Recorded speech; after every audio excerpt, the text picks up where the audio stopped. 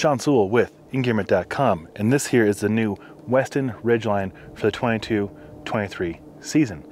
It's not out yet, but I've been testing this one ahead of schedule the last month and a half here in the mountains of Colorado, you see behind me. And I have a lot of awesome takeaways to share with you on this Ridgeline Splitboard. Vernan Kee does the graphics here. Amazing Native American artist. We're going to have an interview with him. Will Records will be doing that here soon. So we'll learn more about Vernan and his take on the art here. The top sheet, castor bean oil, awesome good stuff. Haven't really had any snow or ice stick to it, even though it is full on spring conditions today. Hasn't really stuck to the base or the top sheet at all. Wipes up really easily. Very durable construction. As you can see right here, extra reinforcements, which is nice because splitboarders tend to hit things like the other ski or touring. There's a lot of cool things you've probably seen right away. Like, what are those holes for? Well, optional, and I suggest you choose this. They have their custom-made Western branded Pomoca skins. Pomoca, huge fans of their skins. I think probably among the best. Great climbing, great touring skins, very well made. So Weston teamed up with them to make their own custom skins, and those skins have clips. The clip goes in here, and then they're pre-cut, so don't worry about cutting them and messing them up. And on the tail there, clips into place. So you already have a pre-cut, pre-tensioned, as good as possible skin setup if you choose to get that, and I would. Other features, Karakoram tip and tail clips, which are great because they lock into place. See if I can unlock it real quick. Yep, unlock, and then boom, back into place, and then groovy. The Karakoram updated Ultra clips, which are adjustable, so you can create more tension down the road.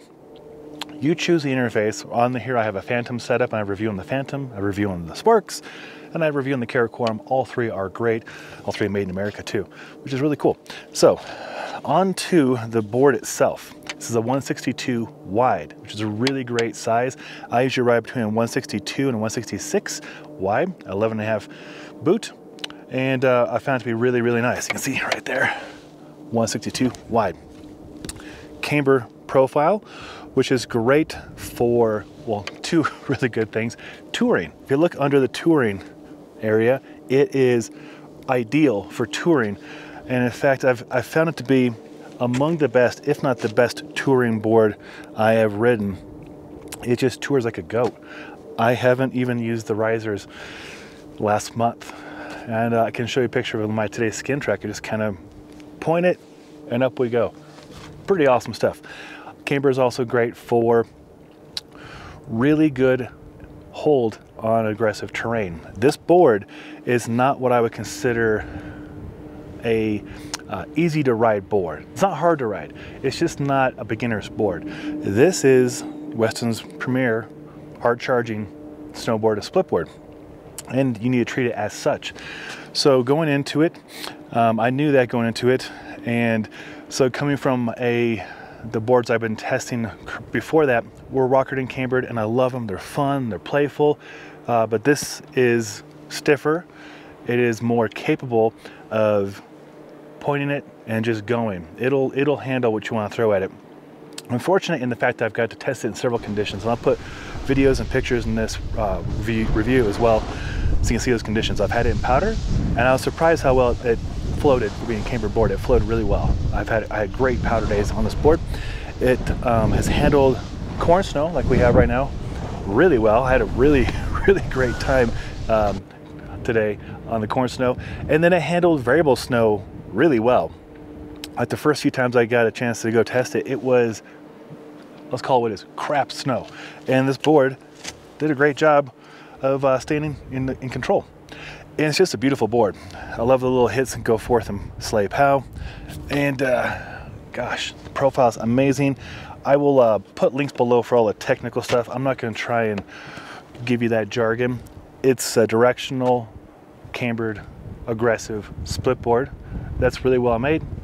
The graphic is awesome, and so far it's been putting a ear-to-ear grin on my face the last month and a half using it. I would recommend getting the skins that come with it. Pomoca is some, like I said, the best skins out there. And the fact that they already had the holes pre-drilled, and no, it does not affect the performance. If you've never seen this before, it's a very tried and true technique of putting the hole through the ski or the split board. And it's just, it creates a very pleasant split boarding experience on the way up, on the way down, reliable, and just well built. And I love that they're using the Karakorum hardware here so you can lock it in place and tighten things up should you need to. All right, so don't want to get you too excited because it's not actually out yet, but I've been using it and I want to share with you my experiences, how I've used it, where I've used it, and what I think about the board. So there it is, the Ridgeline from Weston.